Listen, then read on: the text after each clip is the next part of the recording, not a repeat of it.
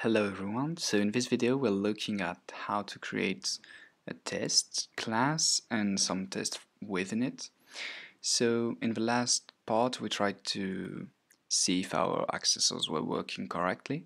So right now we want to replicate this behavior within a test.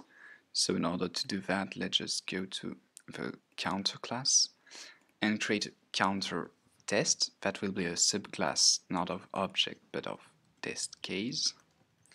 And we won't need the count instance variable. Now we can press Command S. The counter test has appeared. You can see that there is a gray button on the left side. This gray button can be used to run all the tests within the class. So right now there are no tests, so it's not doing much.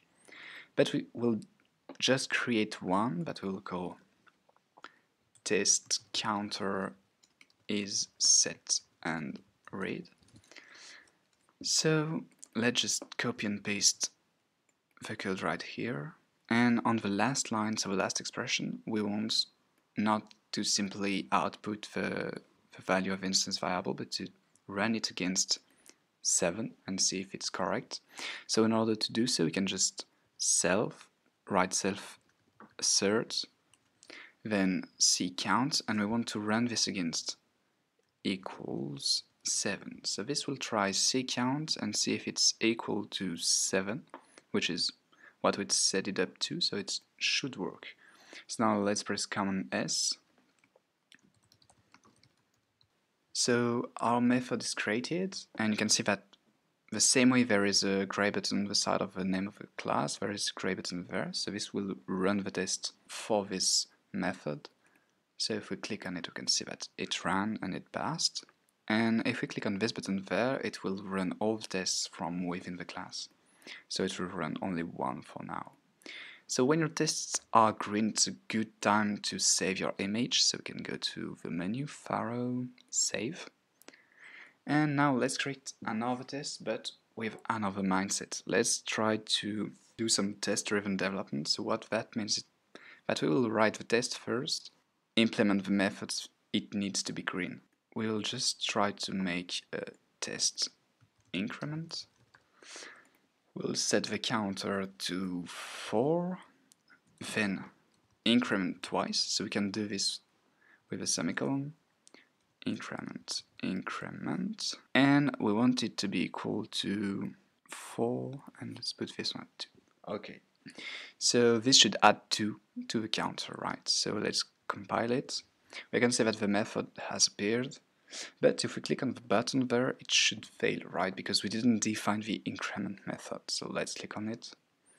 Yeah, instance of counter did not understand increment. That's right, we have to define it. So let's go back to the counter class.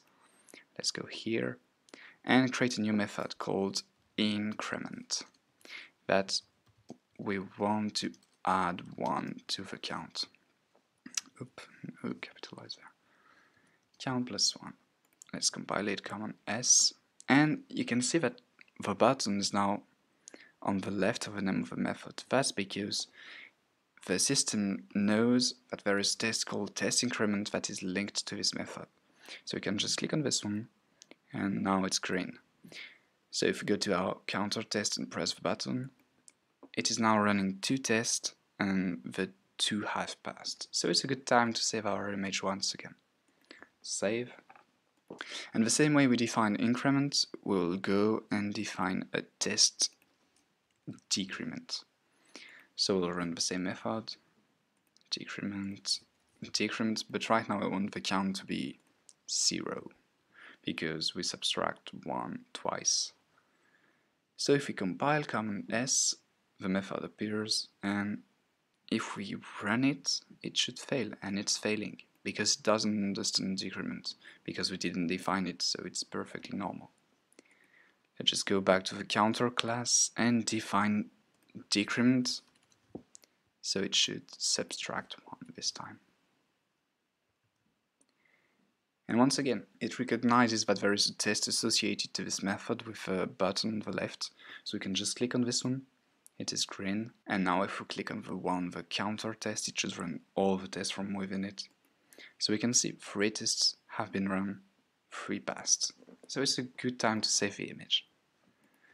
So in this video we'll learn how to create a class test and how to define some methods. And once again, the test-driven development is encouraged from within Pharo, as it is really simple to write tests, and you will see in the next week how it is even easier to define methods on the fly, the method decrement and increment we just wrote there.